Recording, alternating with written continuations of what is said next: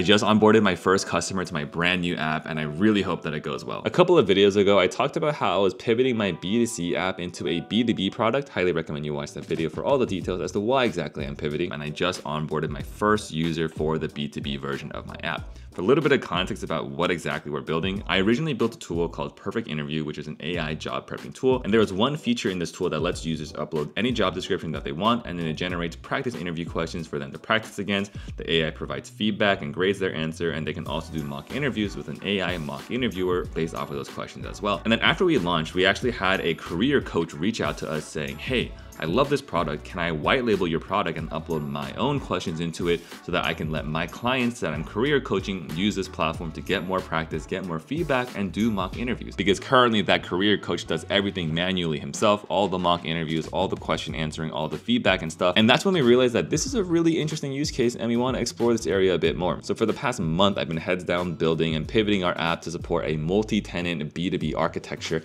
And I just got the MVP ready and I just handed it off to our first client, the same career coach that reached out to us wanting to white label our product. Fingers crossed he likes the tool and it solves a huge pain point for him and makes his life easier. And then maybe, hopefully, we can turn this first user into a first paying customer. Stay tuned.